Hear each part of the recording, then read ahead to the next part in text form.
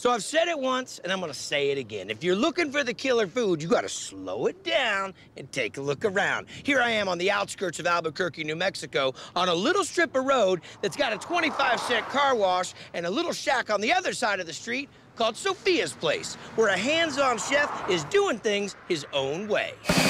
Make your own butter? Right, sit here and turn the butter.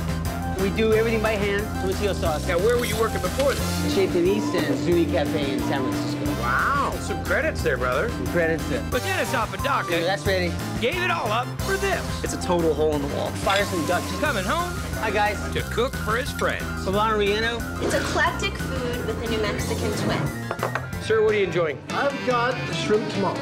Delicious. It had a little kick to it. So I can take it from the corn husks that we're making tamales.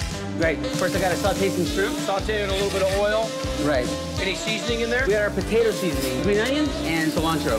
One squeeze of lime. That's it. So the masa, we got lard, which is really the way I like to do it. A little bit of salt, some water. And that's it. Is that how far you lay yours out? Yep. Then you get a couple shrimp. Let that go. That's the good stuff. And then we also add some asadero cheese at this point as I well. like that. Now we roll and we tie. Like a wrapping a present. Look at those two bad boys. There you go. Pop it in the steamer. They'll steam in there for about Right. half hour or so.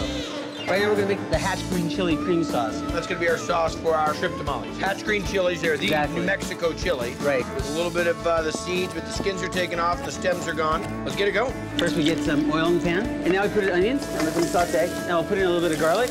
Gonna make a little roux with some flour. Yeah, and we want it like caramel colored. Okay, so we dark enough? Yeah, we're dark enough. Now we get a little milk in there. Fresh corn. Farmer's market. Yep. Green chili. So just let this tighten up and reduce. A little salt and pepper. I like it. There you go. This one's yours. Comes with little black beans. Make a nice little fan. Peel it off a little bit so you can get to it. Look at that. Hatch cream sauce, pumpkin seeds, green onions. Wow, that's really nice. Captain Eclectic. Shrimp just melts in your mouth.